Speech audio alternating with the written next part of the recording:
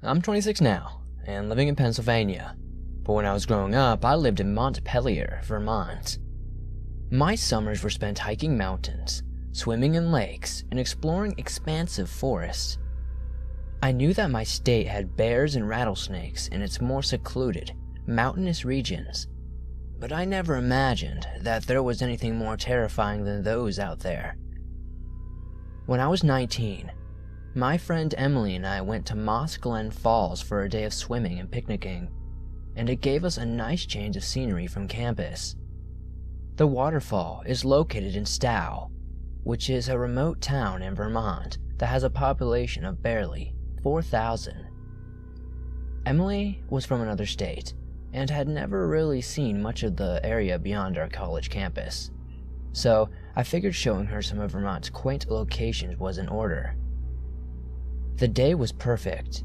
We had packed plenty of food, sunscreen, and towels, and since it was a weekday afternoon, there was no one else at the falls except for an elderly couple who left not long after we got there. We spread our towels out on a large rock by the falls and alternated between climbing up the waterfall edges to get to the swimming pools and relaxing in the late afternoon sun. It was peaceful, and it was the perfect break for a long day of homework and classes. As the day wore on, Emily wanted to explore some of the trails near the falls. I was familiar with a few of them, and I tried to keep her on those. What I didn't account for was that she would insist on exploring some of the more outlying trails, and that we would consequently get lost. We spent nearly an hour walking in circles, our arms and legs getting covered in mosquito bites, and our bathing suits drying uncomfortably onto our skin. We had the flashlights in our phones to give us a little light once the sun set, but they didn't do much to illuminate the dense undergrowth shrouding both sides of the trail. Finally, we came across a blackberry patch that we were pretty sure we had seen earlier, so by logical default, we started heading down the path closest to the bushes. Emily kept asking me if I heard twigs snapping behind us, and I brushed it off as a city girl being afraid of deer or rabbits. I didn't hear anything myself, so I figured she was feeling paranoid due to it being her first time lost in the woods. Then I heard it. The noise came from somewhere behind us, and it was too loud to be a small animal like a rabbit. I figured it was another person out walking, or maybe a herd of deer passing through. Stow has never been a populous town, and the locals could argue that there's more deer here than people. I ignored the uneasy feeling building in the pit of my stomach and kept walking, chalking it up to my friend's paranoia rubbing off on me, and I babbled senselessly about cute guys to keep Emily and I distracted. After about 10 minutes of walking back to the car, we finally came in sight of the trailhead. There was a large boulder where the plaque was on it, dedicated to a young woman who had been murdered at the falls back in 1991, and right beyond that was my car. As we neared the boulder, relief evident on Emily's face, a weird noise came from the woods behind us. It sounded almost like a cat, but it was distorted and static, like it was coming out of an old radio. My first instinct was the fact that the cat was wounded or in danger. I've always been an animal lover, and if there was a hurt cat, I wasn't about to leave it out there to become a coyote snack. I turned around, ignoring Emily begging me to just get in the car, and peered back into the trail. I gave Emily the keys and told her to get our towels, now that we knew where we were, and I promised I'd be back momentarily. If I didn't find the cat right away, I wasn't going to spend forever looking for it, but I couldn't just drive away either. With the loss of the second flashlight, the woods seemed to be a bit more eerie to me, and the darkness was nagging at my peripheral vision. I walked a little ways down the path as I called to the cat, hoping to locate it by its meow, but I didn't hear anything for several moments. I was about to give up when I heard a low, out-of-place laugh behind me. I spun around, my heart beating way too fast, but all I saw was a large buck. I remember muttering something stupid, sneaky deer, then I headed back to the trailhead. That was when the deer laughed again, and I froze. The harsh sound was completely unnatural. For those of you who do not know, deer don't make sounds like that. They just make grunts. They don't make any sort of laughter-like noises, and even if they did, it wouldn't have the same cadence as a human's laugh would. And as this deer, it had a human laugh. This situation was weird and unnerving, and I kept hoping that someone would pop their head out from around a tree and tell me it was a prank. That didn't happen though. The deer took a few steps towards me, and then that odd cat sound came from it. I almost literally threw my hands up in a nope gesture, and I just started walking away from it as quickly as I could. I was almost in sight of the end of the trail when I felt something snag my hair. I swatted it away, thinking it was a branch since there was a lot of low-hanging trees along the trail, but the sensation turned instantly. I reached up to tug my hair free, but it wouldn't come loose. I turned to face the offending tree, my heart thumping in shock. The deer was now on its hind legs. It had my hair caught in one of its antler points. The snarls from a day of swimming and hiking were entangled around its antler. All I could do was just stand there as I felt its cold breath on my face. It was not warm, and it was not hot, but icy cold breath reefed around me. I let out the most shrill scream I had ever heard myself make, and I violently yanked my hair off its antlers. I sprinted for my car, screaming the whole way for Emily to start it. I heard the engine turn when I neared the boulder, and she didn't hesitate to floor it as soon as I was in the car. The tears streaming down my face were enough motivation. She didn't question me until we were nearly 5 miles from Moss Glen. I told her about the weird noises and the deer getting up in my face. I told her it startled me and that on top of that, the stress of being lost was just enough to make me panic. She bought my explanation, agreeing that we were both super tired, and adding that my mind was probably playing tricks on me. I haven't returned to Stow since then, even though I have visited Vermont recently. I know there's probably some sort of rational explanation for what I saw and what I heard that night, but I haven't been able to find what that could be.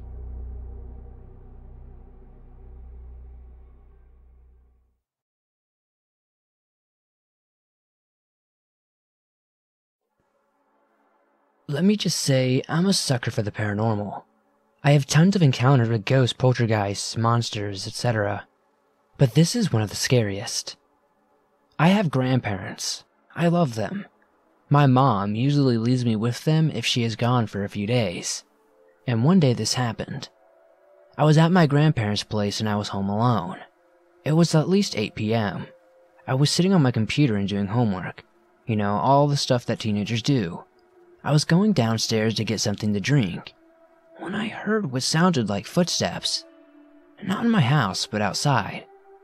I was scared because I watched way too many scary stories tonight. But I didn't want to be a wuss and thought it most likely was my neighbor's dog or something, so I went back to doing homework. But what I saw in my window was no dog. It was all black and tall, really tall. At least 12 feet. Me, an 11-year-old boy, 36 kilograms and 5 feet, there was no way I could fight it. I stared at it for a minute, but it felt like it was an hour. Then it jumped out of the window to my backyard, and then I heard my grandfather's voice. Damas. That's my name in Lithuanian. He gives us the key to the door. We forgot it. I was scared but relieved. My grandparents came back, and I was safe. But then I remembered my grandparents locked my door. They did have the key and it was only 8 p.m. And they weren't supposed to be back until, well after 9. I took my GoPro with that stick thing you attach to it and I started filming. I regret the decision with all of my life.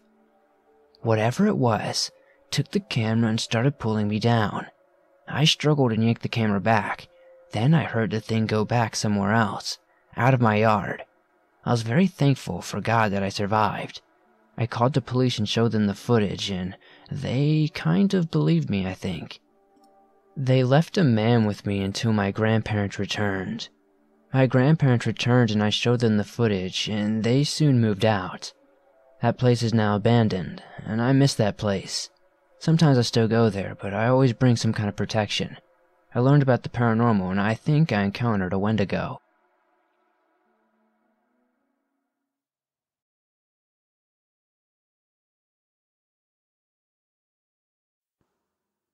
My name is Paul. I live in Regina, Saskatchewan, Canada. I have always believed in the paranormal and cryptids since I was a kid. I never experienced anything strange until recent years. For more backstory, I just turned 19. I'm a male, standing about 6'8" and weighing in at 260 pounds. So, I'm a fairly big guy, and nothing scares me really. What does scare me, though, are stories of skinwalkers and the Dogman. I have heard stories from my indigenous friends for a while now of a creature known as the Rougarou. I have heard of it before from documentaries, so I had an idea of what it was. I never doubted their stories. One time, I remember that it was stalking one of my friend's homes on their reservation. She was down the block from her house when she saw it, but I don't remember the details that well. She told me a long time ago. If you guys want, I'll have her write it down and I'll submit it to the channel. But my story begins about 3 years ago. So, when I was about 16, around the end of summer, I was at a friend's house. We were just hanging out and playing video games. We stayed up until about 1 or 2 in the morning, but I had to get home because I had to do things the next day. I rode my bike over to his house, so I had to get home using that. I live 30 minutes away, but to me on bike that's like 10 minutes if I ride the paths that I take home. It takes me down this really long street that's basically a straight shot to my house. To the left of me is a really big park. It's not lit at all, and on the right, there are houses. I've always felt like I was being watched in that area, especially near the park with no lights. It's always pitch black at night, even in the city. I always bike there by myself, and nothing ever happens, but this night was different. I could feel it. I felt like I was being stalked, so I started biking faster. My bike is a double disc, so it's not a slow bike by any means, and I swear to God I looked over at the park and saw what seemed to be a dog running at me, but it was much bigger than any dog I've ever seen in the area, so I started pedaling away. I started pedaling harder and harder, and I threw my bike's gear all the way up to 8 and went my fastest, never stopping. But I never heard it running beside me in the park, like it didn't want to be in the light. I got to the end of the street and turned onto the sidewalk that went under these train tracks. I looked behind me. It stopped under the tracks and stared at me as I biked away, but I got a good look at it, and my heart sank. It was now standing on its hind legs, and just standing there at the point that I see that this is no dog. It was bulging with muscles, and it had a human shape, but with a dog head and legs. Its arms were the scariest. They were long and had dagger-like claws. Its breathing was ragged from running along beside me for so long. The look it gave me was pure vile. It was a mix of hatred and hunger, like it hated my existence. Its fur was darkish yellow, maybe light brown. It looked like how dead grass looks, all withered and dying. I got home in about 2 minutes after that. I was cutting cars off and running lights on my bike. I never biked by there at night again. I'm too scared. I now know what is out there. I live in the prairie, and it camouflaged itself perfectly in the tall prairie grass. I never told anybody this. I'm mostly afraid because no one would believe me. But I think it was a dogman or maybe the Rougarou that my friends told me about. But after researching that, I found out that people's pets were disappearing from the area at the same time that I saw what I think was this dogman.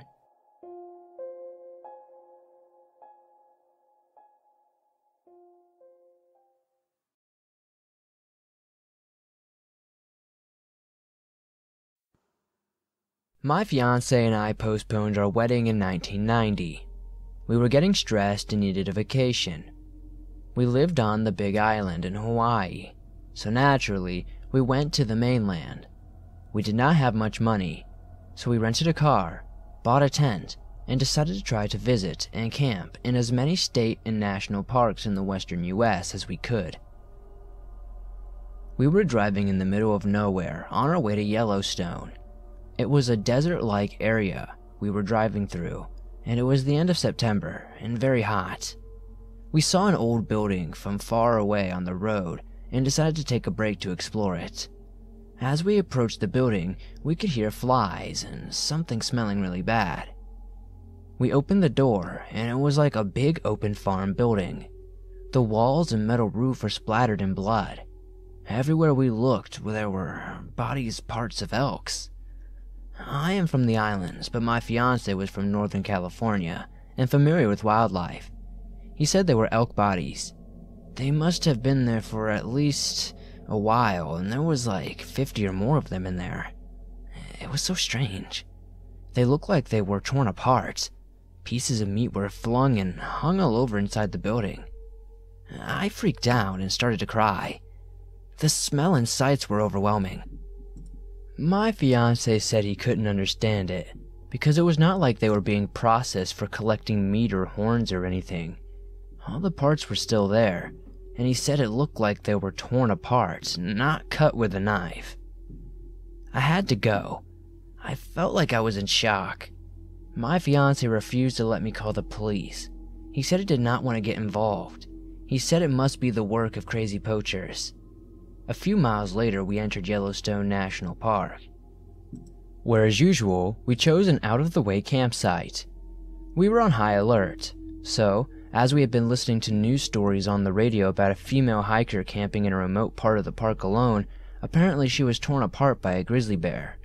There were few details about the attack, and I'm still unable to find any written reports on the event anywhere online, which is weird, because we heard the news report over the radio for several days before getting to the park. We had a campsite with a bathroom nearby and a barbecue. There were very few people in the park, and no one camping near us. There were signs everywhere warning people to be careful with food stores because of the bears. We had a couple of beers and went to sleep in the tent. I often got hungry after dinner and decided to take a bag of pears into the tent, thinking that if I put it under my pillow, that no animals would smell it there. Remember, I'm from Hawaii, and we do not have wild animals there. There are no bears, skunks, possums, squirrels, chipmunks, armadillos, wolverines, elks, lions, or snakes. We do have deer and boar in the mountains introduced by European hunters like 100 years ago, though. I fell asleep, pears snugly under my pillow.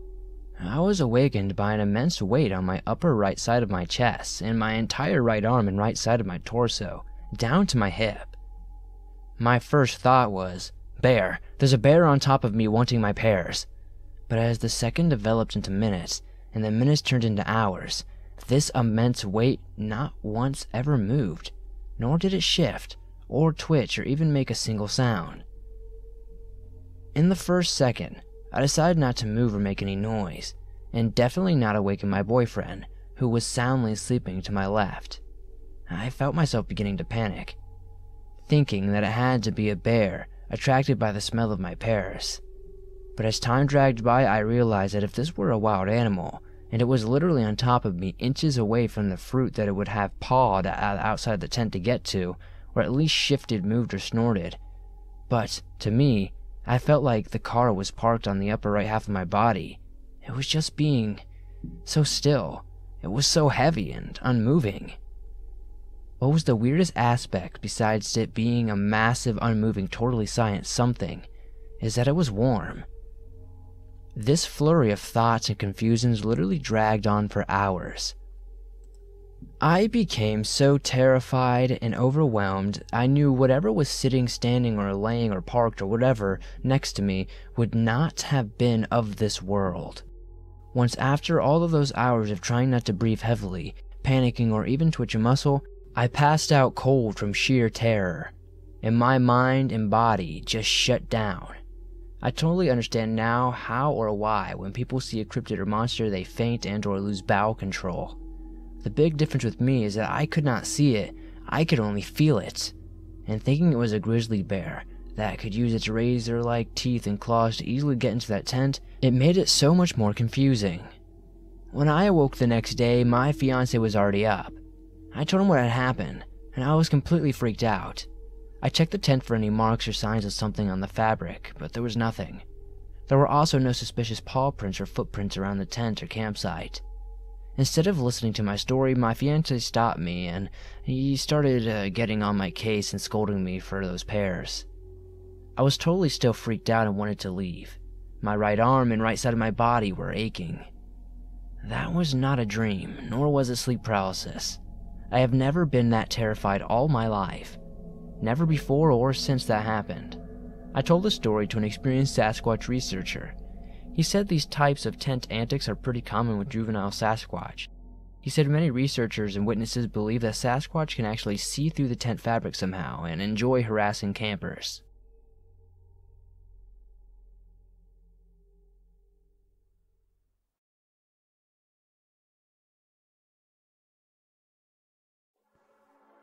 So, my story isn't a typical story, and I'm not sure how to categorize it other than folklore or maybe cryptid. So a few years ago, me and my boyfriend broke up, and he started dating a girl that, in our small town, was a self-proclaimed witch or Yakuza. In Hispanic folklore, it's some sort of shapeshifter. She would hold parties that involved certain rituals and sacrifices. She had many cats that would die mysteriously. And if you know anything about cats, it's that they don't die easily. She had about 5 cats die within a year, just randomly with no real explanation. Anyway, I often have vivid dreams when I was younger. This time, I fell asleep on the couch and had a very vivid dream about this same girl. She had this evil expression on her face, and she had spoken to me. It felt like she was delivering a direct message. So when I woke up, I told my mom that I needed to talk to her, but I didn't want to speak about it in front of my dad or boyfriend, since they would disregard the supernatural. We drove to a gas station a few miles down the road from our subdivision, and I explained the dream. We spoke about it for maybe 20 minutes before returning to our house. On the way back, on the street before mine, I saw a dark figure on the side of the road. I leaned in, focusing on it since it caught my attention. Now, most times I disregard it as just a person walking, but this time, it was different. It was like something was forcing me to notice. It was maybe 2 feet tall, and suddenly turned to face me. When it did, I realized it was an owl. But it was too large to be an owl, and the face was more like a woman's. It had pale skin, its eyes were human-like, but there were no color or white to them. It had a hooked beak like a bird. This thing's eyes were pitch black and it pierced right through me. It freaked me the fuck out. I was instantly filled with dread and overwhelming fear. I began panicking and asking if my mom had seen it too. She said no. She stopped the car and reversed. I looked back in the meantime, but I didn't see it anymore. My heart dropped in my stomach when I didn't see it. I would have felt better knowing where it had gone. It all happened in slow motion for me, but in reality it took all of 10 seconds to pass by. We sat there for a few minutes as I explained what I saw, but my mom said she never saw it. She explained to me what it was exactly and how her dad, my grandpa, had showed her one and her siblings when they were kids. They fly around and whistle like a human would, and if you whistle back, you're answering it and it'll come after you. I wish I could say that's all that happened, but it wasn't. Later that night at around 11 or so, me and my boyfriend were watching a movie when we heard a loud thud on the roof. We looked at each other like what the fuck. He muted the TV and we listened for a few seconds, and we could hear something moving around. It sounded like scratching noises or scraping against the roof. I began crying and telling him what happened earlier. I hadn't told him because I thought he'd think I was imagining things. Him being a skeptic of the supernatural. He got up because our room was at the front of the house. He exited our room and walked past our foyer and out the front door.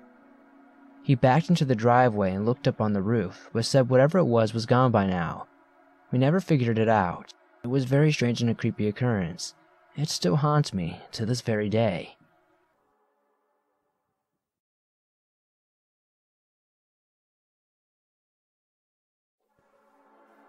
I don't tell this very often, as it makes me look like a nutcase. Well, my name is Ross and I'm from the UK. Years ago, I used to work in a Blockbuster video store, so that gives you an approximate date as they don't exist anymore. Well, it was a Wednesday morning. I know that because deliveries were always on Wednesdays, and there had been a massive delivery. The store wasn't large, so the whole place looked like a child's giant box fort. There was only me and another girl in the store. Let's call her Claire, as I don't think she'd like me using her real name.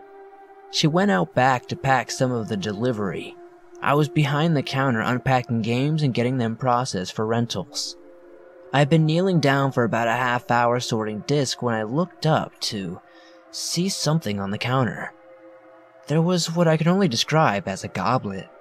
It was about 3 feet high, and hard to see or explain. What I mean is, you know when you are laying on the grass on a sunny day and someone comes and stands with the sun behind you to talk to you and they are in darkness fringed by light? Well, it was like that. From what I could see, it was long, thin, and red, with small wings and tiny pinch-nose glasses. It was writing in a little book whilst looking at me. It looked like one of the goblins from Labyrinth crossed with one of the devils from Jim Henson's The Storyteller. My heart jumped into my throat. I nearly threw up and felt like passing out. My pulse was so high, my head was about to explode. It calmly put its pencil down, and the side of its notebook, looked over its glasses at me, winked, and disappeared. Seconds later, Claire came out of the back office. She looked at me and said, "Do you feel alright? You look pale and like you've seen a ghost." I muttered I was fine and made some excuse to go into the back office. There I sat drinking coffee for about an hour till my hands stopped shaking. No one has ever believed me about this. They just look at me like I'm insane and move on. One thing that's always bothered me though, what was it writing in that book?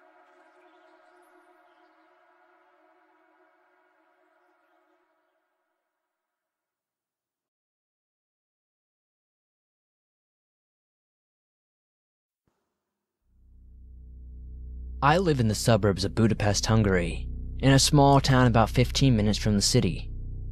They call it a town, but really it's just an overgrown village. It has the feeling to it and all. Lighting at night is scarce, but, and this might be a source of my luck here, our street is pretty well lit. Why I think it's lucky? A few days ago, I had to move out of my room to take refuge in a guest bedroom, so my room can get repainted. The guest bedroom is small, almost claustrophobic, and it has one large window, through which I can see most of the neighbors' houses on the other side of the street. Our flat is on the first floor of the building, a nice 2-flat house with a big garden, though it's mostly empty. My room's windows look directly into the garden, but the guest bedroom faces the street, which enabled my experience. One night, I was trying to sleep despite my insomnia.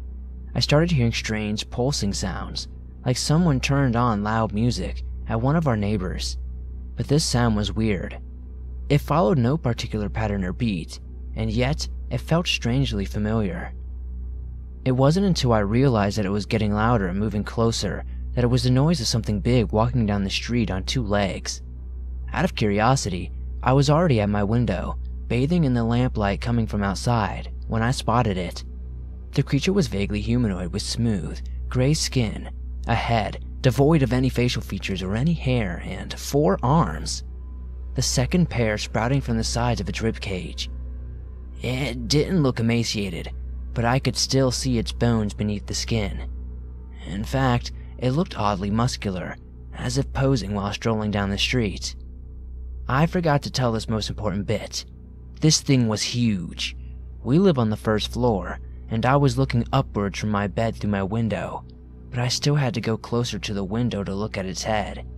This thing was at least 20 feet tall, possibly bigger, and there it was walking down our street in the middle of the night, calmly, looking around with an eyeless face, stopping occasionally to take a peek inside of a house, then continuing its stroll. I wasn't scared at first. My reaction was closer to, what the actual fuck?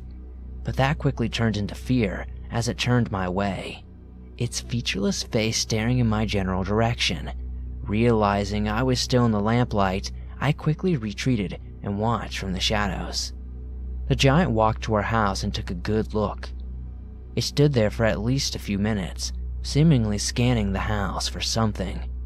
I dared not move, lest it notice me, and God knows what it would have done to me.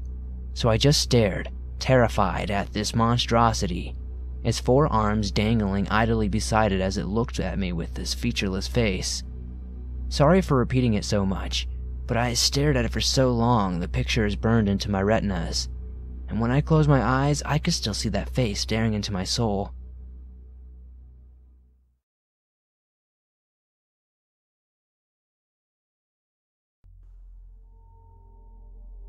Since I was young, I've seen these weird humanoid figures. They're black silhouettes, pitch black, looking and ranging from various tall sizes.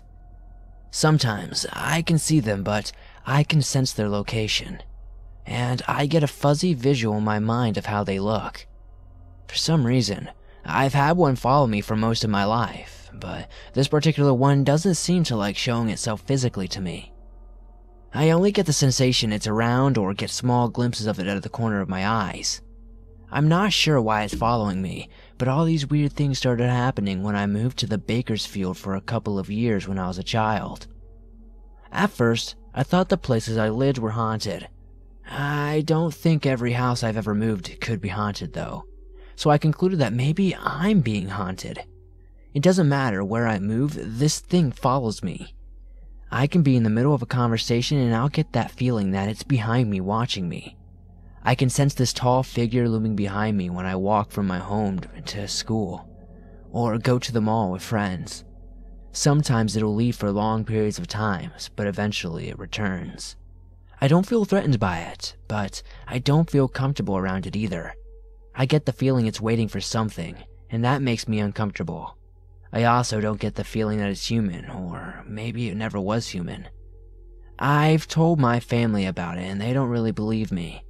The only one that does is my cousin, who came to stay with me at my house for a little while. Really weird stuff happened when they came, and it continued to intensify until she left. I asked her about it and she told me she had noticed too, and it was weird because nothing like that had happened before at her place. Now I rarely see the silhouette creatures, but I still sometimes feel them around. I've hopefully gone away forever, but I'm still scared that they'll come back. Does anyone have anything similar happen? Could this be some sort of haunting, or is it some sort of cryptid creature? I'm not sure why this is happening, but any advice would be very appreciated.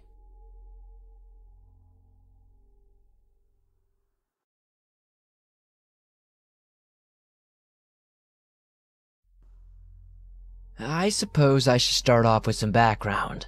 All of this may or may not be relevant. I'm still just trying to figure this out by giving out as much information as I can. So here it is. My friend Julia was found dead 2 years ago in a Walgreens parking lot. She was slumped over in her car with no visible injuries, and the case was ruled as a suicide by drug overdose. I never believed this. She was the kind of person that you see and you just cannot help from smiling. She was a joy to be around. She would never have done drugs, and she definitely would not do them to the point of an OD. I always thought the police were trying to cover up something. I just never knew what. I was never shown any evidence of medication in her car, and when I arrived at the scene, at her death, the officers never let me close enough to see anything. I never thought I would see her again, because typically dead people are supposed to, stay dead. I used to think that every day. I was taking a walk through a wooded area near my property earlier this morning. I would say it was about 8 a.m., and everything was normal, until the birds stopped chirping. Squirrels stopped jumping from tree to tree. The wind itself seemed to stop blowing. I was in awe. I had never experienced this kind of silence. The only sound was my breathing. I looked around. When I turned back, I was face to face at the path in the front of me. I saw a fox in the trail. It looked at me and tilted its head. I blinked and the fox was gone, or it transformed or something. Julia was standing about 15 meters down the trail from me now. And I was just mind blown. She was staring at me and smiled. She was in the same clothes as she was when I last saw her alive. A white blouse and blue jeans. This could not have been anyone else but her. the brunette hair, the facial features. It was her. I yelled out her name in disbelief, and she waved. I ran towards her, but she ran through the bush and out of sight. I went through the bush, and it felt like miles after I was following her, through thorns, still calling for her. I nearly fell when I reached a steep cliff that was about 30 meters into the small valley. I saw nothing but the sounds of the forest, and they came back to life. I just stood there on the edge of the cliff, trying not to fall off. I still have no idea what happened. Is Julia trying to tell me something?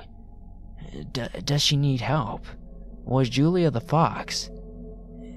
I do live near some Navajo reservations, and some people have suggested that it might be a skinwalker trying to lure me to coming off that cliff. Please, if anyone has any answers to this, I would love to know if you think this is a skinwalker or some ghost or spirit.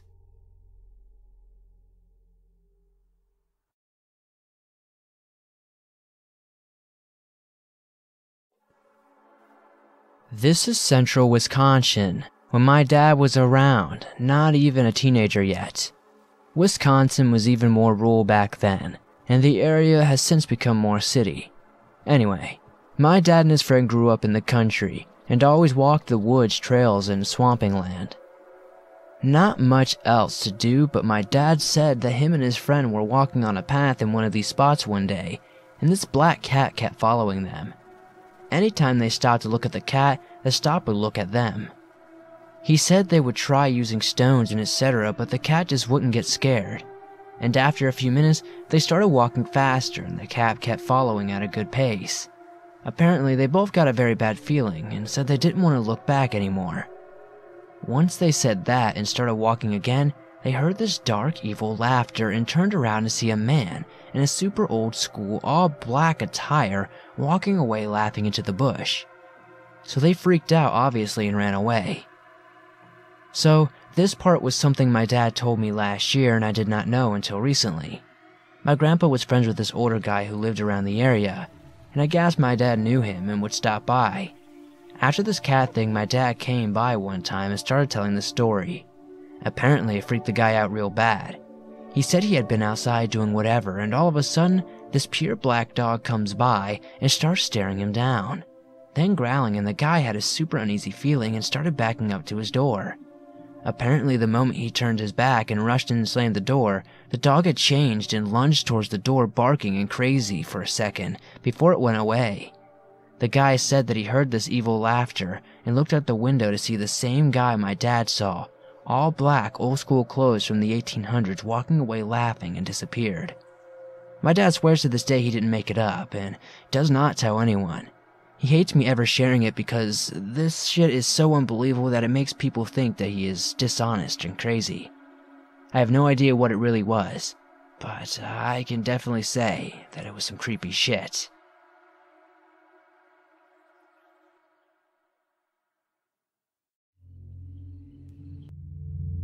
In July of last year, I went up to southern Norway, where I have a little holiday cabin. The cabin is situated out and above the little town of Eve, approximately 65 kilometers from the port of Kristiansand, to the north. To get to the cabin, you have to drive up from Eve, on a paved road, which takes you up into the hills. You pass lakes on the way and a handful of houses, and lots of forest and water runs. My cabin is on the very end of that area, 16 kilometers into the wild.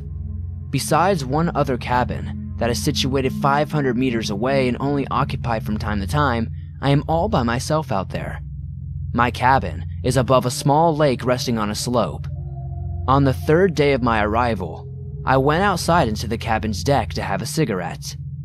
It was about 10 p.m. and I'm still very light outside because it is summer months and the sun never really goes down here. I heard noises, water splashing and grunts, coming from the lake below. The shore is about 30 meters from the deck of my cabin. I walked up to the edge of the deck to see what it was because it really freaked me out.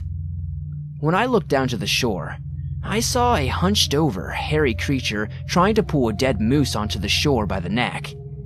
The thing turned around and has apparently noticed me, standing there looking at it. It had swung its head around violently, giving me a grim kind of look. It turned its back to me, and it casually ran into the bushes. The creature was about man-size, 180 centimeters or so. The weight I could guess was probably no more than 250 pounds. It had a protruding snout like a wolf's, upright ears, not too big, and was covered in taft-like brown and black hair. Its arms and legs were normal size. The legs were straight, and the overall appearance was pretty slim-bodied. I went back inside the cabin, panicked, and locked the barricaded door, and blocked the windows. I went out for an axe, and I kept it in the utility room by the front door usually. I sat in a chair by the back door, lights off, only the oven and fireplace was lit. I could not believe and make out what it was, and I was freaking out even more at this point, realizing that far down south in Norway, there are basically no wolves or bears. 10 minutes in, I heard the most radical howls that I have ever come by. They sounded mad, crazed in a way, and did not even try to get to the car, which was right out front close to the main entrance. I was petrified and could not shut one eye the whole night. The howls and commotion outside in the bushes went on pretty much all night as well. The next day, I carefully left the cabin and went for my car to head into town. The problem is, I have no internet or any connection out there. I went straight to the police station to file a report of what I saw. The officials told me it must have been a big dog trying to put me off. They did not laugh as I expected. They did not look me in the eyes and started talking about each other in Norwegian. They looked at each other in the eyes, however, seeming a bit nervous. I was complimented outside because I was getting pissed about being put off like that. I received no copy of the report or anything like that. The last few days of my stay, nothing else happened except that carcass of the moose was picked up by someone. Nothing left at the scene. I checked with the local and asked him if there were any bears or wolves that far south, just to confirm that what I already knew. He replied no. Besides all that, I forgot to mention that the creature casually went off running on 2 legs. To this day, even though it has gotten better, I feel paranoid, even around familiar places like my house, yard, and whatnot.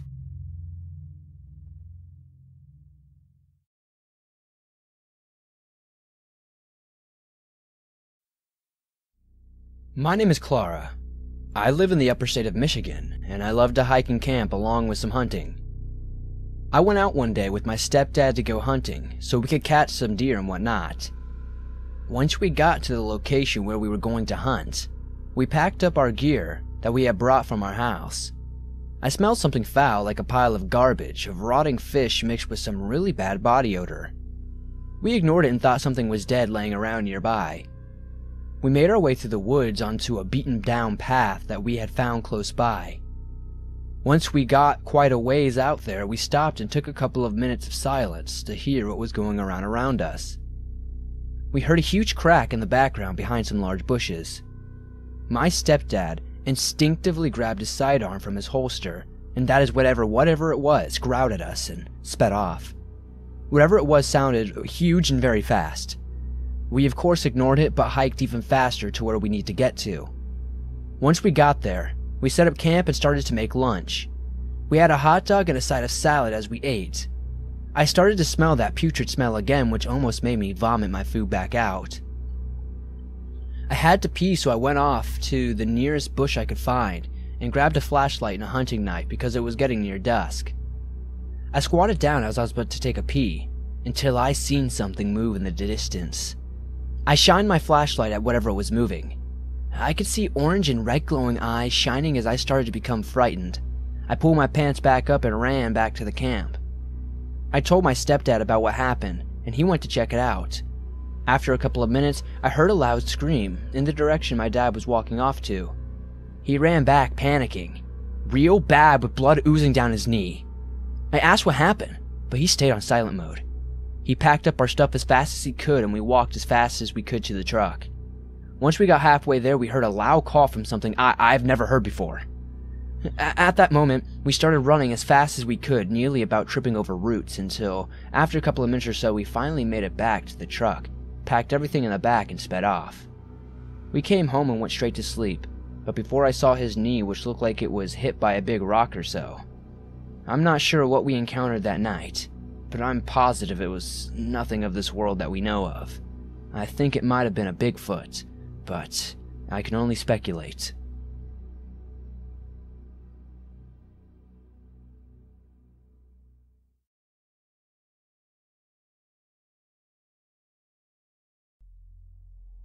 I grew up in Albuquerque, New Mexico. My mom would often take us camping in the summers. This particular camping trip was somewhere in the vicinity of Shiprock, New Mexico. My mother took my older brother Chris, who was 10, and myself, who was 8, camping often in those days, and preferred dispersed camping on BLM and MPS land to campgrounds managed by, just companies. So she'd usually find us a spot and make herself busy by setting up the tents and pit while Chris and I would scamper around and explore the area, and be generally unhelpful little shits. On this particular trip, we arrived in the middle of the day, and as Mom started setting up camp, Chris and I started to explore the area around our campsite. We wandered off into the woods around our campsite. Being in the desert, it was really just stunted trees and sagebrush, so I hesitated to describe it as a forest. But the trees are bush and they're taller than me, and provided a decent screen. I wandered down into a gully and came face to face with what I can only describe to my mother later as a wolf kangaroo. It was crouched low, with long slender arms reaching down to the ground, and large, pointed ears like a deer. The fur covering its body was sandy brown and patchy as if it had mange. It had large orange gold eyes and a snout like a wolf or a coyote. It bared its teeth at me and stood up. Its full height was probably easily the biggest animal I had ever seen, towering over us and the sagebrush. I had never been, and probably still have never been, as frightened as I was then. Chris and I started to scream for Mom to come to our rescue. Chris regained his senses before me, taking off running back up the embankment to the campsite. The wolf kangaroo thing turned and speed skated away from us through the bush and screamed. Its legs were backwards like a dog's, and its strides took it far away and fast, and definitely faster than any deer antelope I'd ever seen. After a split second of staring in horror, I followed up my brother up the embankment, screaming bloody murder for my mom. We were so frightened that my mom packed us up into the car and moved camps, conceding for once to stay in a managed campground. Chris and I were too scared to sleep in our own tent that night, and clung to our mom at the smallest twig snapping in the brush. So that's my story. I hope you guys enjoy it. It is kind of bored compared to most other cryptid kind of stories, but it is 100% true. Me and my brother Chris have never been able to find an explanation for what we saw that day in the bush.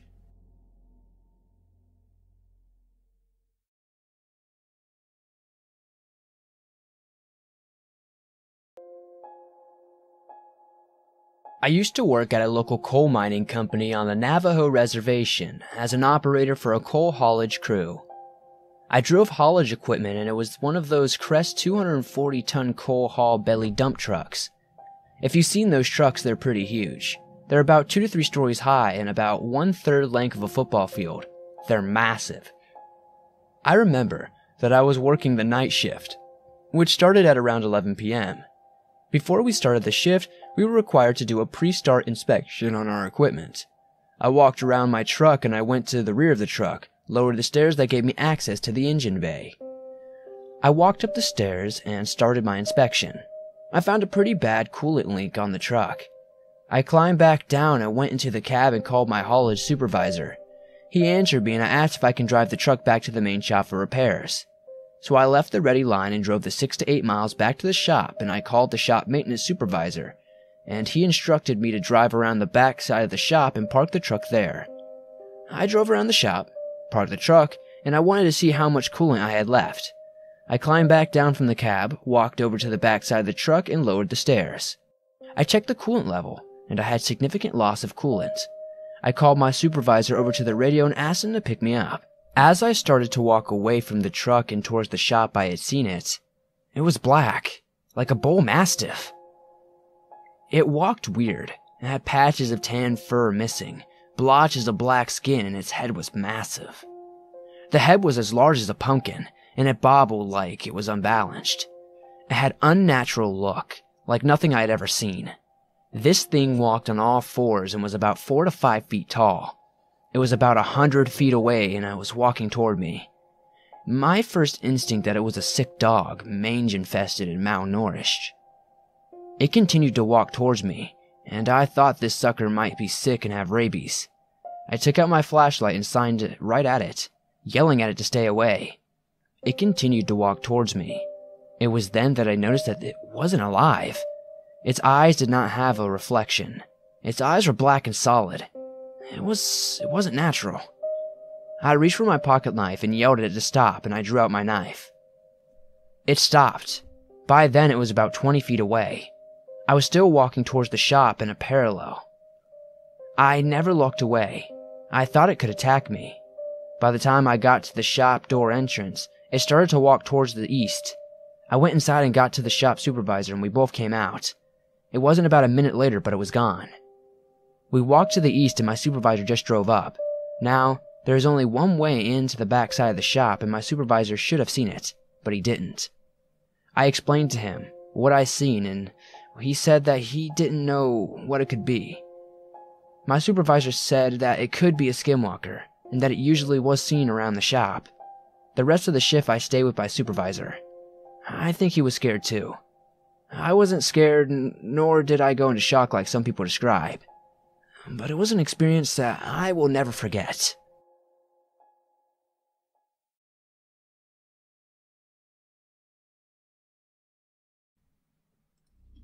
When I was about 11 or 12, we lived in a small house made of mud and stone, a lot like our house now.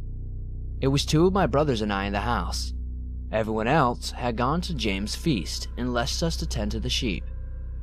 We were getting ready for bed when we heard the dogs going crazy outside. Thinking it was nothing more than coyotes howling in the distance, we told them to be quiet.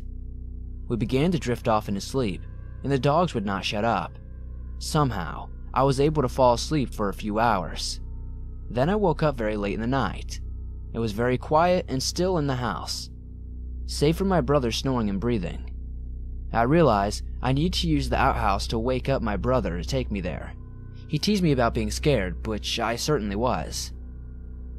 We went out with our flashlight to the outhouse. The dogs began with their crazed barking out in the sagebrush, going from one place to the next. My brother went first and I waited for him outside. While waiting, I tried to follow the dogs with my flashlight.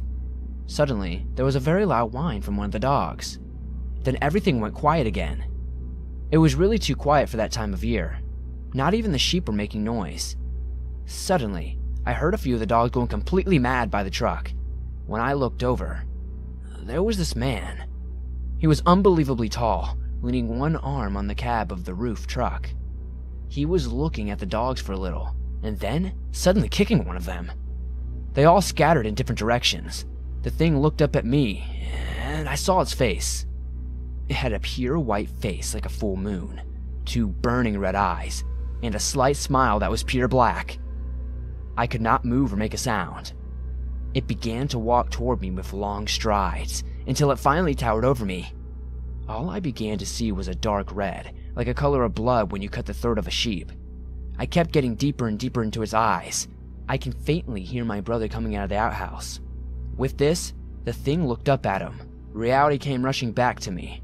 I noticed that my brother was too distracted with his buckle to realize what was going on. I also noticed this thing's long hands hovering just inches from my head. Its skin was black ash and he smelled like a bloated dead animal in the summer. I was still unable to move or speak.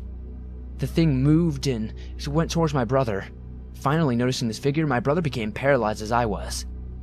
Closer and closer it drew, reaching an arm out towards my brother's head. Something finally snapped in me and I became unbearably angry. I broke from the trance and lunged at it, raising my arms like a wild animal and baring my teeth at it. A growl came out that I never knew I could make. I became more and more angrier at the thing that it was trying to hurt us. It kept that smile at first, but the angrier I got, the more the smile faded. Finally, with everything I had, I began to make a primal roar at it. It fell backwards and ran away into the night. Looking back at me, its eyes were dim and dull. Its smile was gone now. The next morning, my family returned to the feast. After relaying my story to my parents, they quickly went and hired a medicine man.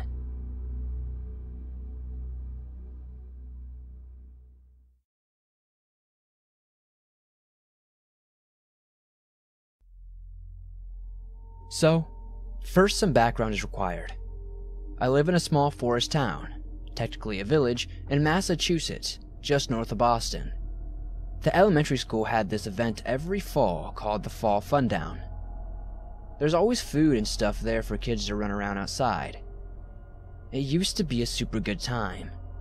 Anyways, my friend who's a couple years older than me told me how 5 years ago this girl wandered off into the woods by the baseball field behind the school. Those woods are huge as shit, and she was in there for like hours. Nobody knew where she went, and there was a mini panic.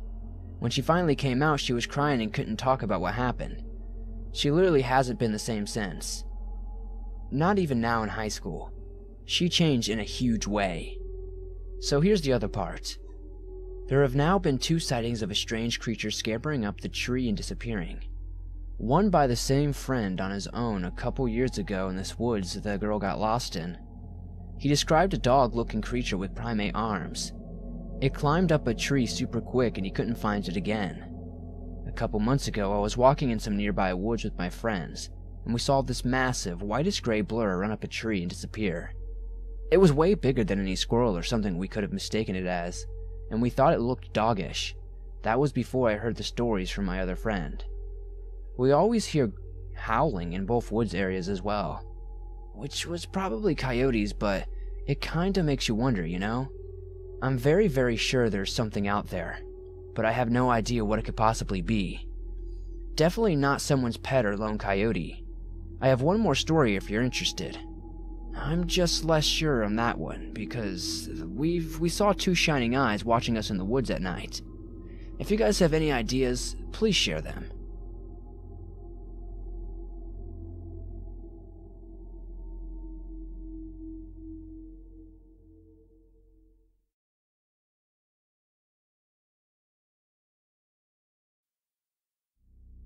I'd love to tell you about an unsettling experience I had about 4 years ago in the fall.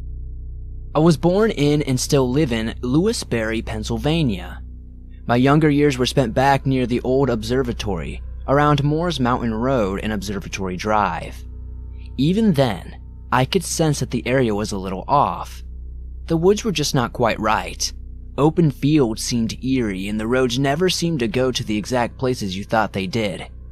Moores Mountain Church boasted Spook Hollow, which was a logging road that just kinda petered out and reeked of being creepy. But let's get to the present. Most nights than not, I will drive down to New Cumberland for a cold beer and some darts, and one night in October 2012 was no different. On the return trip, not long after midnight, I was on Route 382 headed east towards Lewisberry. As I was approaching John Brenneman's place up on the right, just before Brenneman Drive, I saw someone walking towards me along the side of the road. True, it was late, but it was rather mild for October, so it wasn't out of question for someone walking on the side of the road. What was odd is that he was quite tall, 6'6" or taller, and really, really thin. In the few seconds that I was looking at him, or it, I noticed that he, or it, was either limping or having trouble walking. It seemed to be dressed all in black, with black pants and a tight black trench coat. Very, very dark skin and short, dark hair. As I debated slowing down, maybe someone had an accident, he dropped down to all fours and quickly scampered across the road in front of me. It has this face that was, as I said, coal black with a cross between human and canine, and then it was gone. When I got home, I hadn't really thought about it much until the next day or two. It really started to give me some creeps. I didn't say anything to anyone for a few days, and then told a few close friends. Being self-employed and fearing the decision that I was going to get some kind of bad reputation, I was reluctant to talk about it. Although I had always been an enthusiast of the paranormal, cryptozoology, ghosts, and the like, I have always been such a die-hard skeptic. I can't explain what I saw or begin to postulate what it was. I only know that I saw something, and it creeps me out to this day. I did some research and the closest thing I came to was like the Texas stilt walker.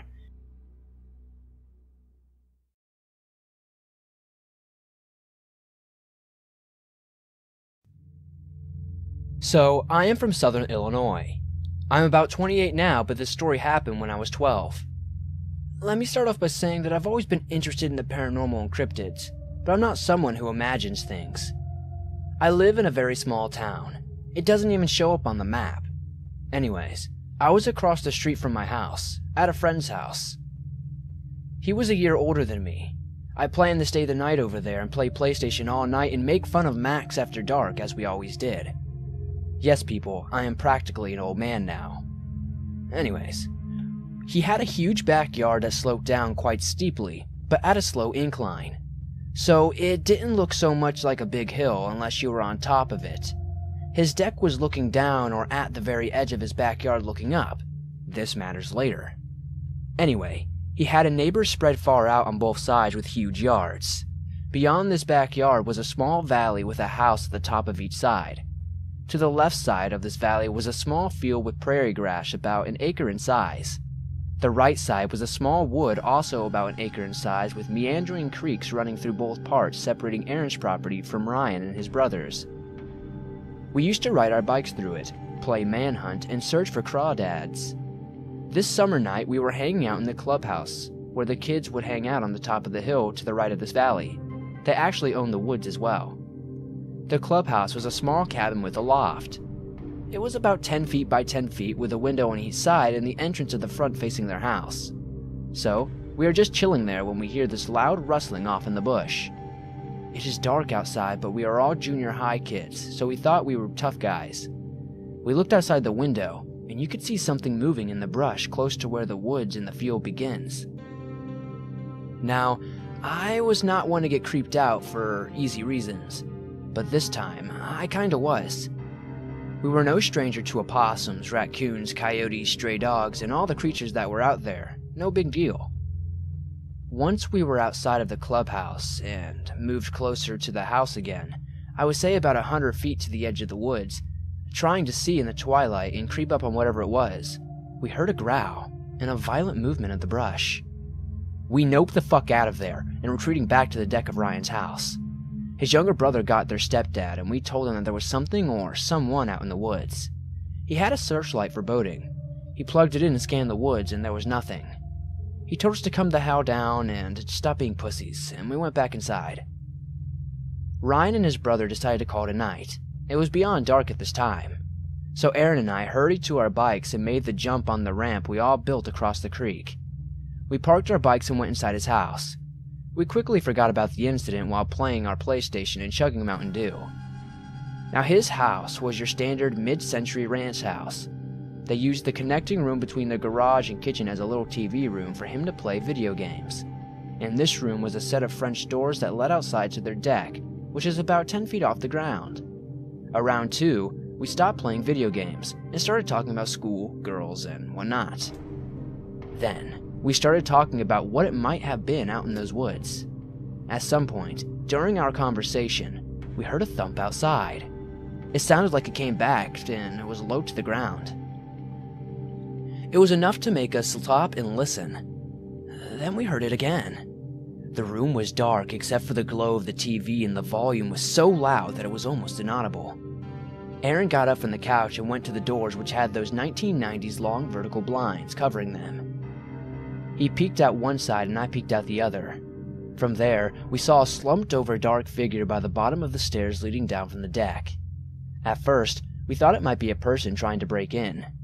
Aaron's stepdad was gone working the midnight shift, and his mom was one of those sensitive, must-be-protected types, so we decided not to tell her as she would probably be hysterical. We chose to keep an eye on things to see what happened. We left the French doors and went into the kitchen to get a better look from the kitchen windows. Whatever it was a bigger than a man, by far, but it was hard to make out any details from it being so dark, and us being about 15 feet above it. We could tell it was on all fours and facing the steps up to the deck.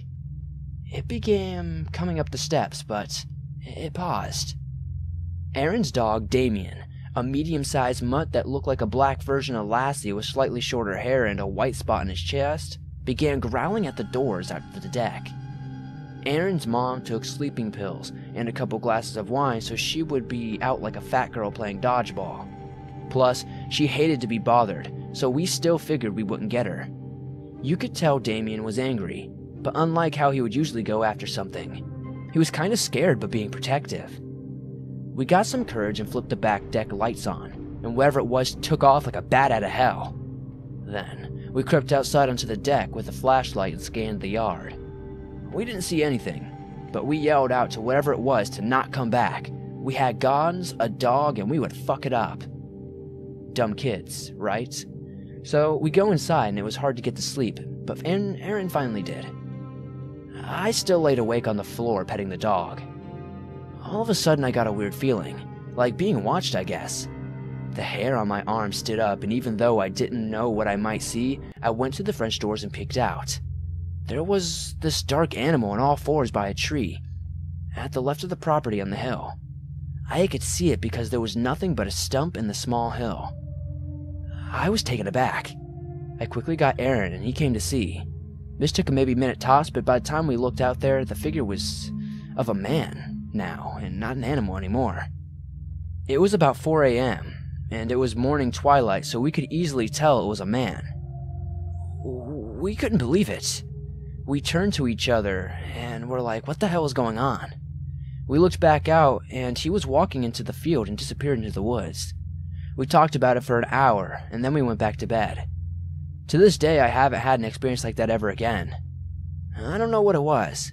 I thought that maybe that this time it was a werewolf or maybe some shapeshifter.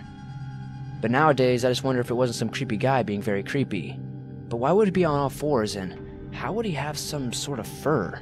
But then again, why would he look so large? And why would the figure be on the hill on all fours look so large? And why would he be on all fours at all? I still can't decide. What do you guys think? Skinwalker, werewolf, or just some creepy guy?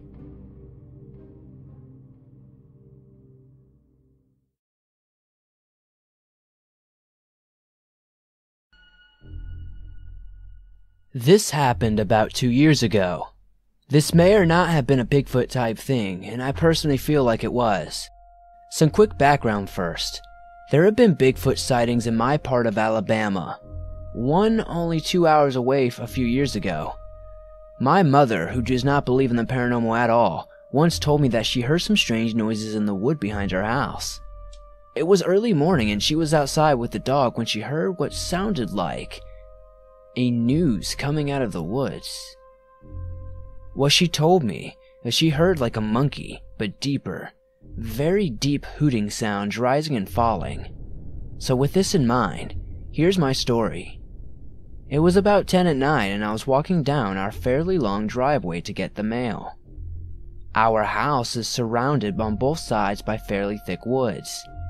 Suddenly, I heard a deep hooting sound coming from the woods down the road. It sounded like what I've heard a howler monkey try to sound like. This creeped me out a bit, and I immediately thought of what my mom heard, so I walked quickly back up the driveway.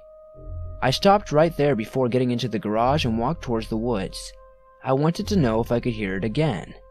Suddenly, the hooting sound happened again, this time only a few feet into the woods in front of me. It was very dark at night, and I had no flashlight.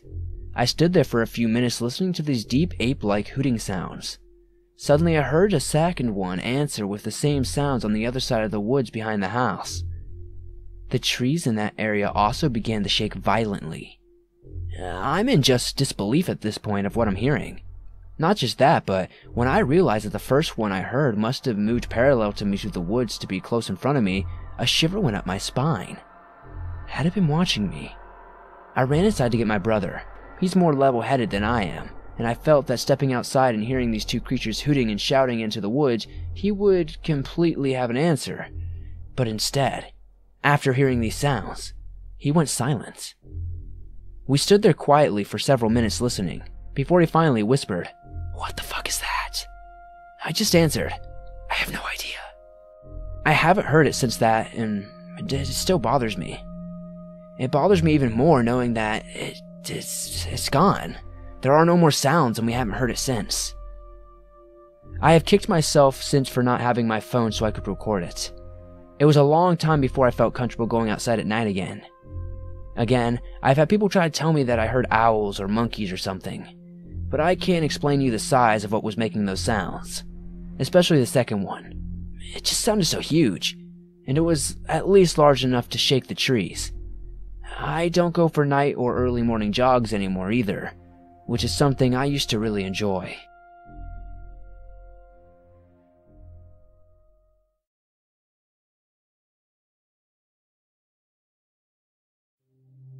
So this happened in Melbourne, Florida, a while back. School had just ended, and I missed my bus to get home. I called my dad and asked him to pick me up, because I didn't have a car at the time. And he said he would, but since he was at work, it might take a few hours. I was upset, but took this as an opportunity to get homework done, and sat down at a bench, facing the fence of the school.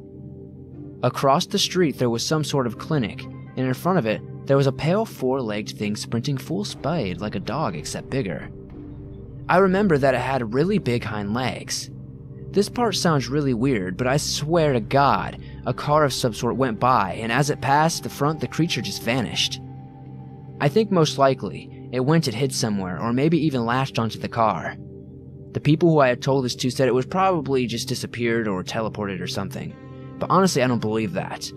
I don't know why, but that just doesn't feel like what happened. I never saw anything like this again, and I'm honestly just searching for an explanation, so anything you can provide would be greatly accepted. So, what is it do you think that I saw?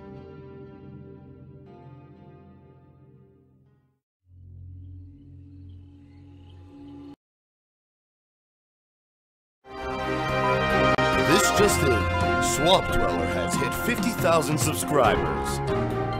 Now maybe he can drink 50,000 shots of bleach.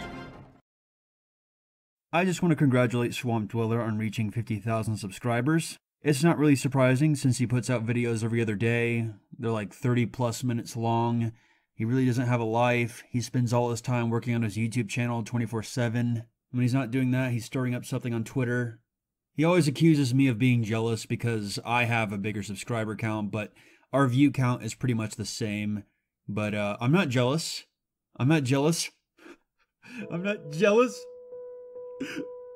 Who do you think you are, Swamp? Coming onto the scene, you and your crack addict upload output and your fluent reading skills. Who do you think you are, buddy? You're making the rest of us look bad. I first met Swamp when I was 13 years old. He saved me from a crack overdose at my first Swamp rave. I guess you could say he's not always gay. Somebody once told me the world is gonna roll me. I ain't the sharpest tool in the shed. Thank you guys very much for 50,000 subscribers. I never imagined we would amass this many people dwelling in the swamp. So, sit back, relax, and enjoy these tales of terror tonight. And much thanks to Unit 522, Southern Cannibal, and my good friend Joseph Sourless for helping me out with the intro.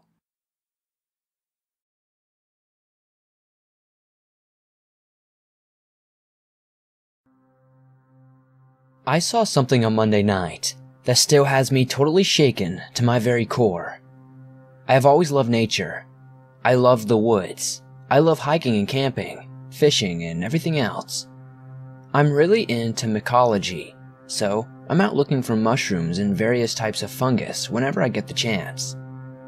The weather was absolutely beautiful on Monday for this time of year, so towards the evening time, I decided to round up some of my walleye gear and head down to an old train trestle crossing on the Mahoning River in Niles, Ohio.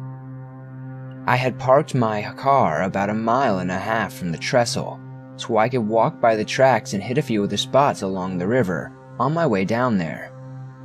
By the time I reached the trestle, it was pretty much dark. I was wearing a headlamp at the time so I could see. At this location, there is a lake directly across the river, which the two are connected by a small overhead dam. I was there for 15 minutes when all of a sudden this overwhelming feeling of dread came over me.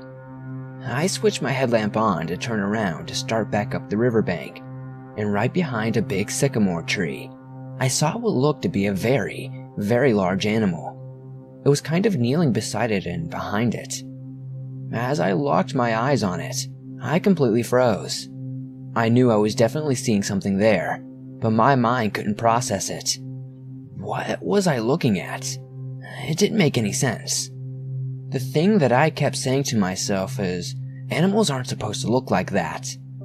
Right as I'm thinking this, it's as if this thing read my mind, stood up, and made itself perfectly visible in the most pretentious way possible. It almost had this vibe like, "Yeah, now you see me, you know I'm real and I definitely exist. What are you gonna do about it?" As soon as it happened, it kind of hunched over and made its way into the brush. It was out of there in like a flash. As soon as my feet hit the tracks, I ran the entire way back to my car without stopping. By the time I reached my car, I couldn't breathe. Both my legs were locked up. I was vomiting, and somewhere in between the encounter and running away, I had pissed myself. It's early Friday morning now, and I think I've only slept for about 6 or 7 hours altogether. I've been consistently searching YouTube and all kinds of stuff, listening to eyewitness accounts, and it sounds like these things are encountered quite often. I've heard of the Dogman before, but never really took it seriously, before the night of this encounter anyway. I would always picture a dogman to look like a skittish coyote-looking creature man. I love the woods and I love nature. The woods for me have always been a safe haven that I could venture into to escape stress. Stress at work, bills, relationships, etc. I could always take a nice long hike, go fishing or foraging, and come home feeling 75% better. Now, I feel like I was threatened and kicked out of my second home. The only thing I can do is just try to understand what it was.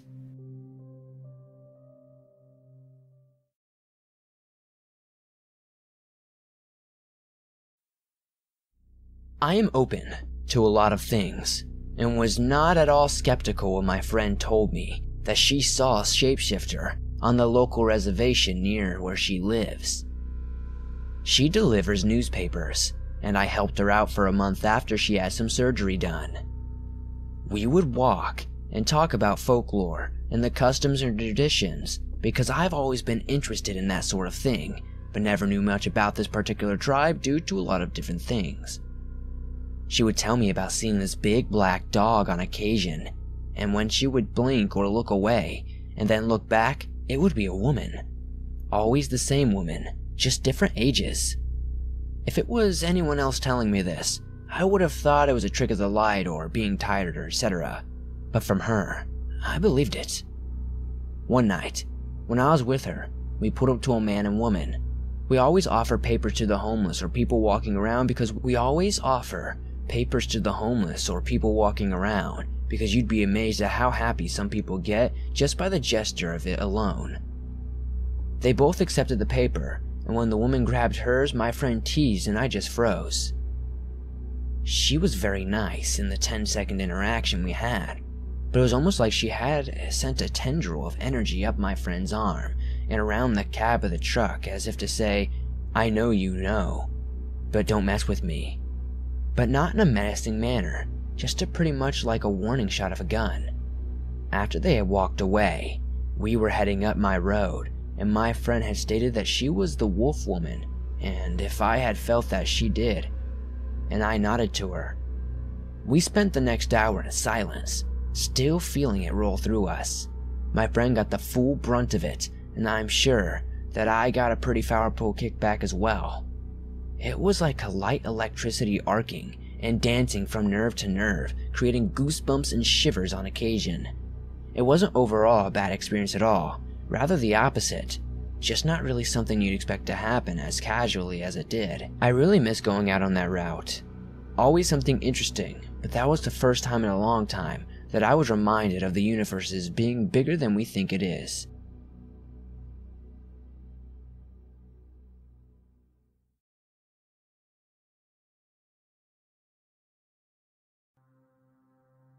I used to work 30 miles away from where I live. One night, I had been stuck in heavy traffic coming home. I take Lasix, so after a while, I really had to go to the bathroom. I kept telling myself that I was almost home and tried to hold it until I got there. By the time I got to my exit, I knew I wasn't going to make it to my house, so I pulled up to an area where Fidelity Investments is located, and found an area that was isolated. This area is heavily wooded with walking trails and a lot of game, but it is also in a very populated area. I pulled up a little side drive off of one of the main roads. The little drive is about 100 feet long with only room for one car. It went up in elevation and had bushes on the right side facing the main road. On the left side, there was a guardrail and a view of the valley below. The area up there is huge and isolated, with several buildings that are all spaced out. The place is dark at night because there are intermittent streets lit up there.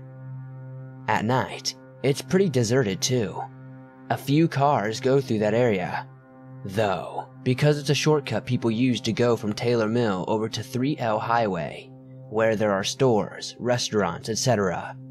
When you're up there, you're above everything around this area.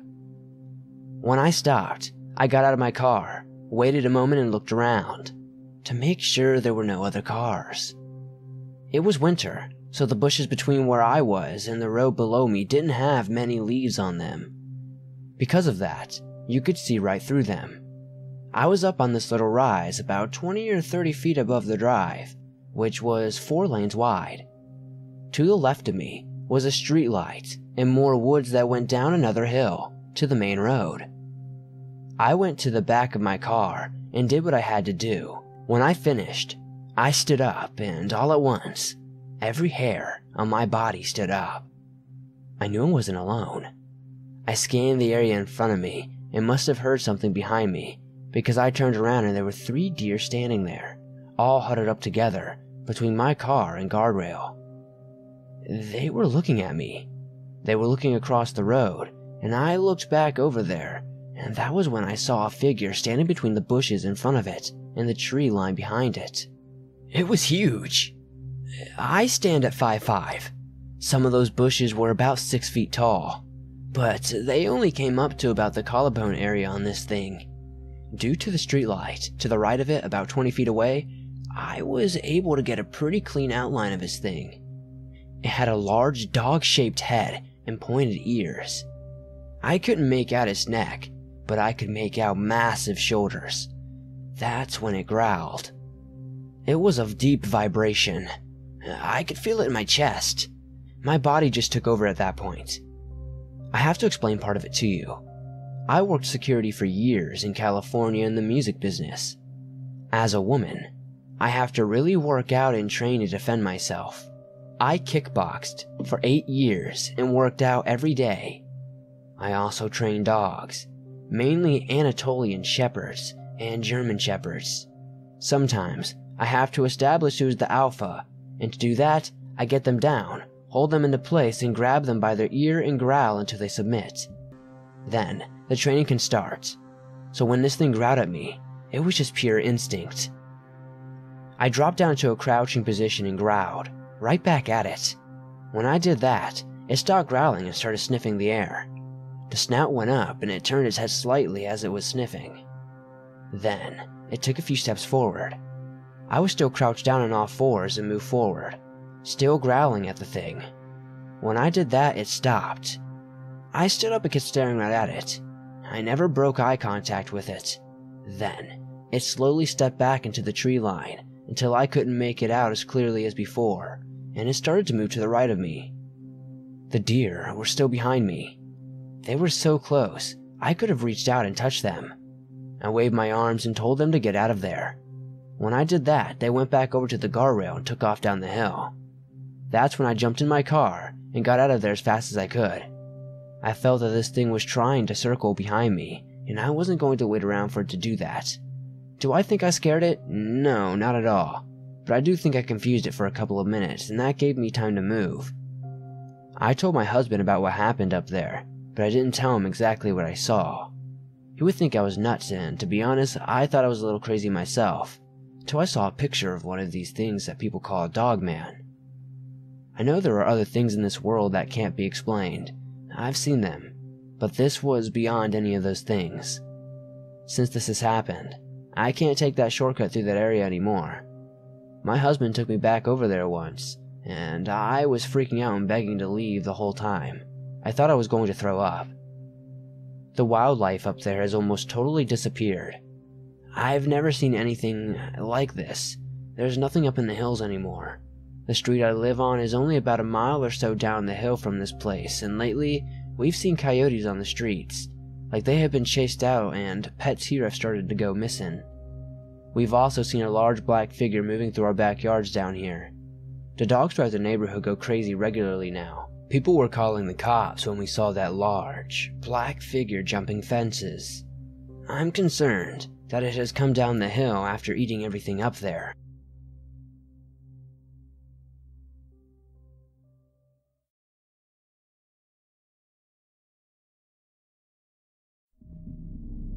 My grandfather told me the story when I was a teenager. I'm 52 now. My granddad grew up in the woods of central New Brunswick, in a very remote area, where only survivalists go now. Their whole family lived out in the sticks, and they lived by hunting, fishing, trapping, and some logging. Granddad said when he was a teenager, he and his older brother Duke were up in the early hours checking trap lines on an old motorbike. It was early fall, and there was frost on the grass. It was early in the morning mist, and they still hung around the forest edges. He was still rolling cigarettes with his brother, and they were out of matches, so they dipped a bit of cloth in gasoline and ignited the coil wire, while Duke kicked the bike over. The sound of the bike being kicked over without an ignition is sort of like an animal call. That's how my granddad described it. Anyways, just as they started smoking their cigarettes, my grandfather noticed something bounding through the tree line toward them. My granddad said it ran up in a way a bear did, but it stopped several yards away from them and stood up, on its hind legs. It was still too far to tell what it was, but they assumed it was a black bear because they were very common in New Brunswick. That's when it began walking upright towards them. As it got nearer, Granddad said it looked like a huge werewolf. His family origin was German, so this was not unknown. It got as close as 20 feet away from them and then began to eye them closely. It sniffed their smokes, and then turned and hopped and ran back to the trees. Granddad said they were not scared. He said they were only shocked that such a creature was living in the woods. Granddad said it was taller than any man and had a huge head, evil eyes, long, upright ears, hands with long claws, and had hair all over its body. I can't remember what color he said the fur was, but he said it had wolf-like legs.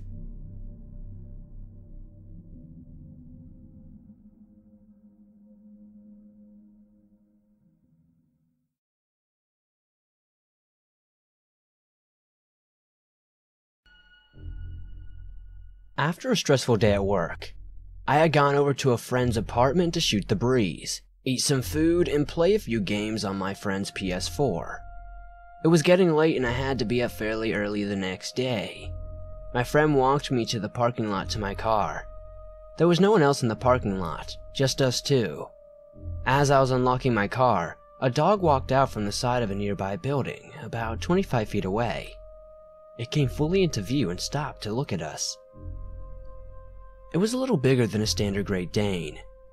It was all black with long hair that appeared to be falling out in clumps. It had long ears and a long, scraggly tail. I remember making eye contact with it. It had dark maroon-colored eyes, and in the moment we locked eyes, it smiled at us. But instead of a dog's lips going up and back, the lips went slightly sideways and I saw white, human teeth. I recall suddenly getting a feeling of dread and fear. I felt like it was something disguised as a dog and pretending to be a dog. But it wasn't a dog, I'm certain of it. The energy coming off this thing didn't feel dog-like. I don't know how else to describe it, but my hair went up on end. It turned around from us and began limping slowly back around the corner from where it had stepped out from. It seemed to have most of its weight on its front legs, walking with a hunched back, and then it was limping away. I noticed its rear left foot was wrapped in a blue gauze, and it looked very odd. The heel was actually parallel to the ground.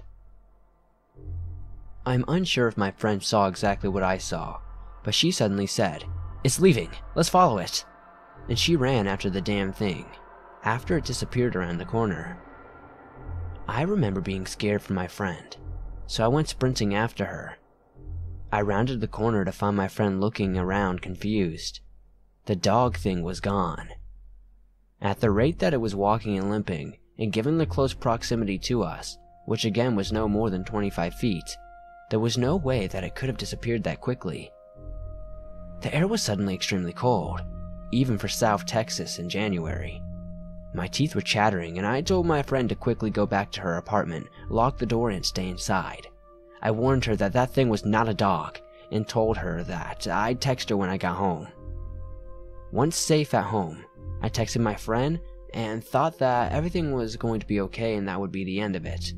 But even as I settled into bed, my heart was racing. It didn't help that at around 12 a.m. there was a low whistling right outside my window.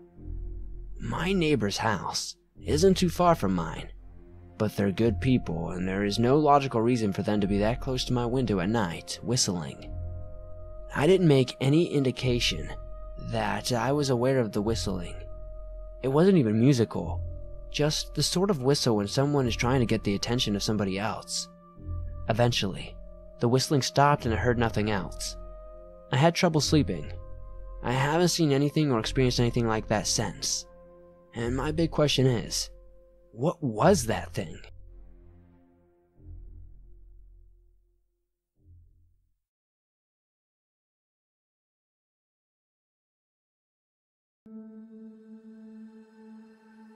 For a couple of months, I was hanging out with an online community that often had lots of anonymous users and registered users speak about paranormal experiences, being scared and asking for advice. Obviously, some were intentionally fake, and some were real or the user thought it was real. Most of the topics were about "I think this person might be a werewolf, vampire, etc., etc." Or "I think I saw a shadow person, fairies, ghosts, and Slender Man." I often tried my best to give realistic explanations, while at the same time giving them suggestions for what they claimed was 100% true. So quite often, I researched common complaints to find out more about the supposed monsters or creatures. And then I came upon the Tulpa effect explanation for Slender Man being possibly real. Personally, I think the Tulpa effect is BS.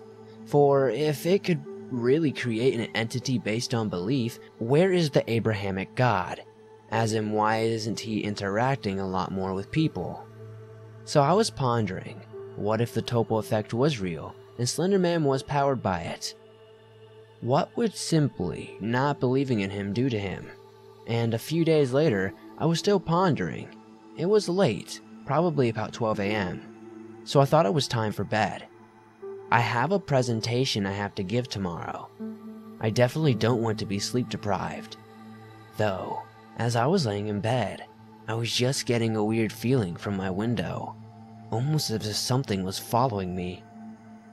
I couldn't see anything at the time, it was too dark, and I wasn't about to get up to check it out, so I continued to try to sleep.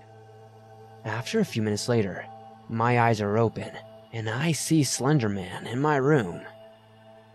I say to its face, or lack thereof, "You aren't real," and then start to think as strong as I can about him not being real. So at this point, he turns into a black mist and starts to choke me. Things go black, and then the next thing I know, I am unconscious. Or so I thought. I looked around my room and saw nothing there, but the dread remained. I'm not sure what happened next, though I remember waking up again. At this point, I am concerned, since I am logically thinking that this is just a dream, but I don't know what's going on and I am having these weird, seemingly random blackouts and awakenings. So I go to the washroom and then back to my bed to sleep. I think Slender Man appeared again, but this time a woman appeared and drove him off, almost as if it was scared of her. I didn't get a good look at her, so all I know is that her hair was black as black can be. She ended up grabbing my back as I laid in bed and held me. It felt like she was trying to shelter me, almost like when a parent holds their child in bed, trying to make them feel safe. I think I ended up falling asleep during that. Later that night, I woke up again, and there was something eating a snack. I think some other weird stuff happened with a few more awakenings and false awakenings, but it was just plain weird. I have literally no clue what happened that night. There is only one thing I can confirm, is that I was actually awake, and especially when I went and got a snack, since there was a wrapper left behind. But aside from that, I honestly can't say for certain what was a dream and what wasn't.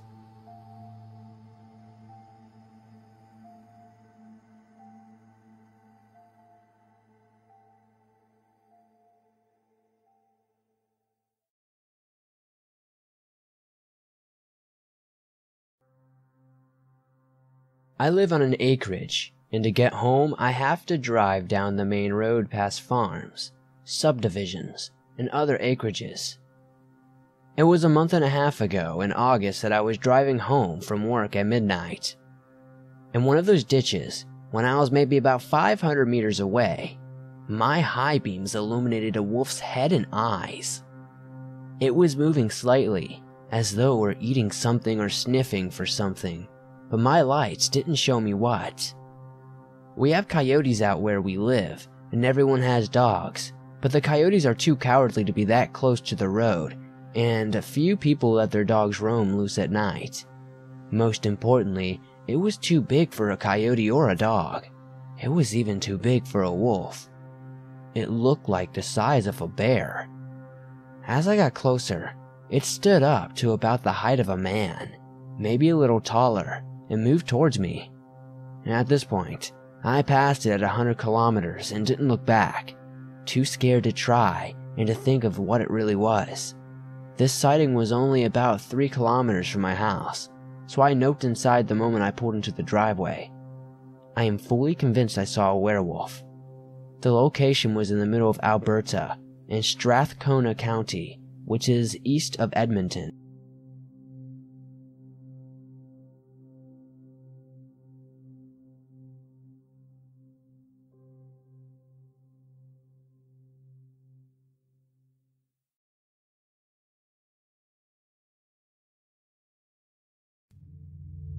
This was about a year ago.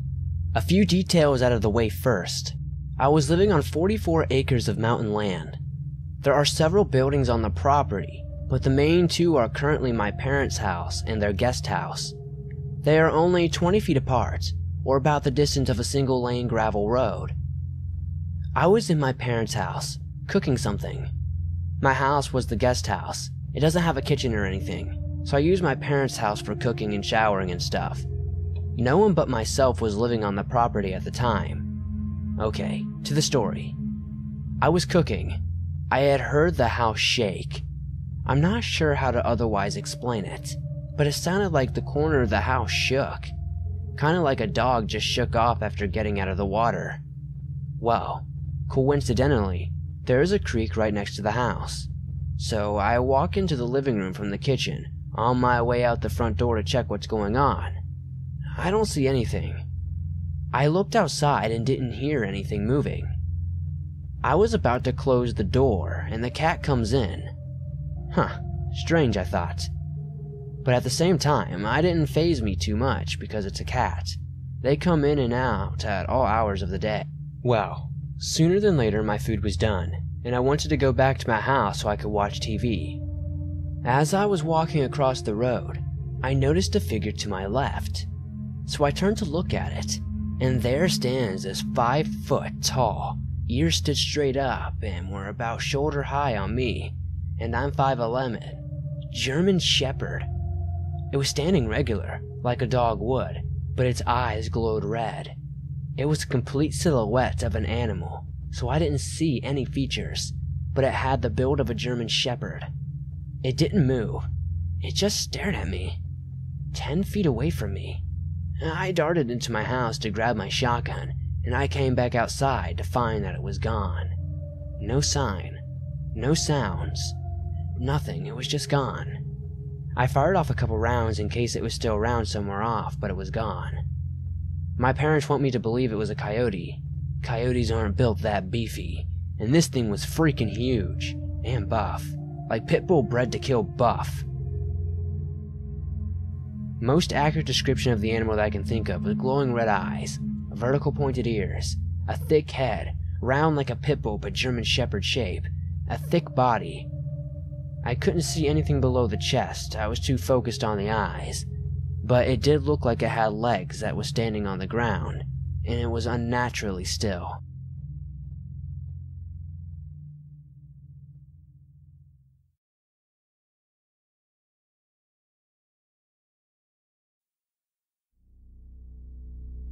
Me and a group of around 5 or 6 friends and family, all older teens who were camping overnight at a private campground on a small lake in the Kettle Moraine State Forest region of Washington County, Wisconsin. The year was approximately 1970 in midsummer. The nearest town was Coaxum. It was very rural farmland mixed with deciduous and pine forests. We chose to relocate our campsite a little bit further from the main campground in a secluded, natural, practically circular clearing. We liked the spot because of the unusual shape and the fact that it contained a sort of carved out depression in the center. Here we wished to build a fire and hang out. The sun began to set. As we built our fire, roasting hot dogs and singing, someone happened to remark upon the primordial setting and how we resembled a group of ancient peoples who have done just what we were doing thousands of years ago. Time passed and the hour was 10 p.m. So we began to exchange spooky stories. The sky was very clear and there was an abundance of shooting stars. Also, the moon was bright so we could actually see quite a bit of what was going on around us. There were crickets, of course, but no other folks were around, only us. Suddenly, from off in the distance in the woods, we heard the sound of something coming towards us, breathing heavily. This area had long ago become devoid of any large wild animals.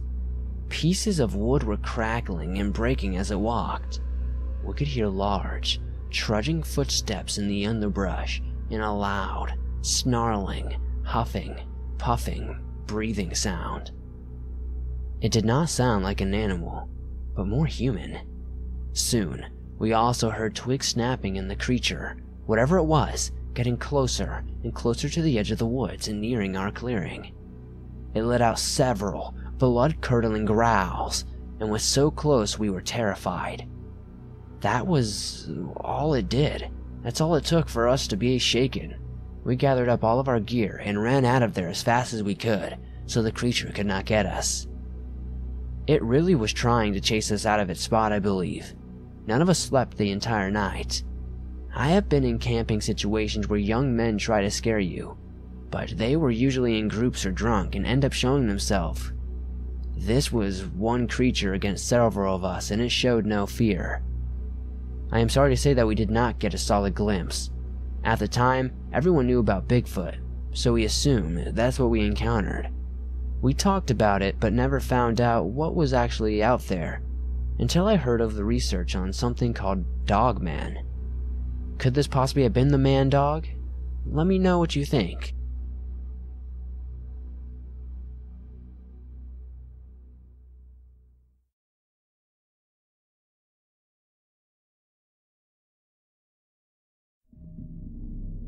I want to tell you about an incident that happened in Northern California about 10 years ago. I did not see this. I interviewed the woman and her son about the sighting and an eyewitness that did not know her or her son. This happened about the same time that there were a lot of chupacabra sightings elsewhere. The middle-aged woman, with her 16-year-old son, was driving in her new, to them, used car. It was a convertible. They live in the foothills of the High Sierras, at about 2,500 feet elevation. They were going to the store. She and her son were driving from their home, down the only mountain road towards town. The road drops off to the left into the canyon, and dropped down from the road at 1,800 feet. On the right is a trail, then tapers off the canyon to the west. She suddenly saw what she called the dog from hell. She described it as the ugliest and the weirdest looking dog she ever saw. It was black, and the dog's neck was 2 feet long between his head and shoulders. I named it the snake dog. I reported this to other people, and at the time I did not have any photographs, so I did not go any further. She said as fast as it appeared, it had gone to the right of her car and disappeared. The car was going no more than about 35 miles per hour. She swerved her car to the left to avoid hitting it. The car swung around, and now was going backwards toward the side of the road. As it shot off the road and over the canyon, the car flipped over upside down. They had their seatbelts on. The car flew out at about 100 feet. It landed upside down about 90 feet down and sloping canyon wall. She said that's when they hit the ground. They heard the sound of breaking glass. When all of the movement had stopped, they were both alive. Still upside down, the engine was still running.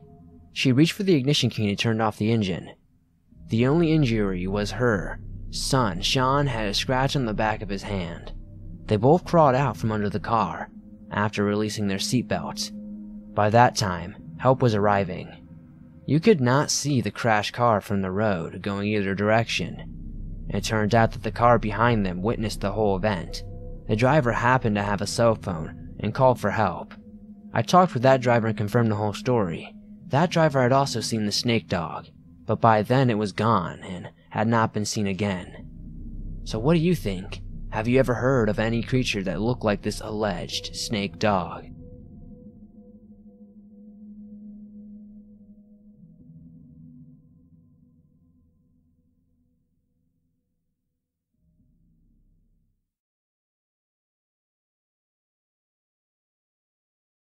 I just wanted to say that for 1 month only, I have exclusive Swamp Dweller summer merch.